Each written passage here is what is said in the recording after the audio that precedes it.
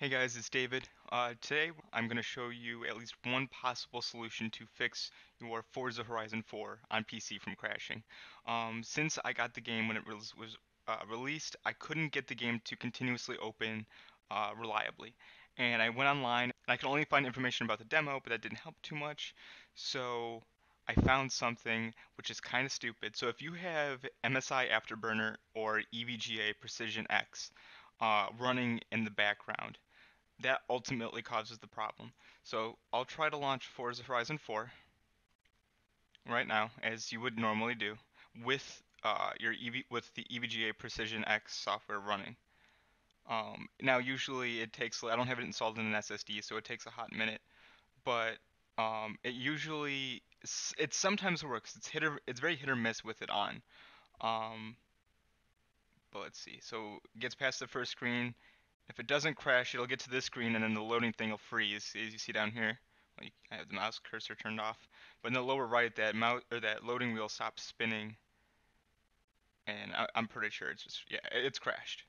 So what you can do, sometimes this works, is if you right click, you can go to More, App Settings, and then just terminate it from running. Or you can do Control Delete and whatever. But what? So what I'll do is I'll go into here and I'll close, like, yeah, no, just for consistency's sake. So I have a 1070 Ti, and by default, did that close it? Okay, that closed it. And by default, the fans are off. And then once it starts getting, like, you start playing the games and the fans go, but obviously you don't have any control over it. It just does its own thing when you don't have it running, which isn't ideal. And Forza on ultimate or ultra graphics and whatever pretty well maxes out the graphics card at like 140 frames maybe average.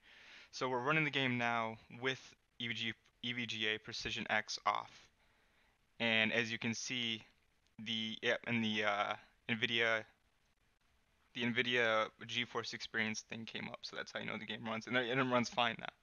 So I don't understand why that's a thing, but this is one possible solution. And also, like I was saying, going to Control Delete, make sure you before you rerun it that you terminate it, so any lingering processes and whatnot get canceled out.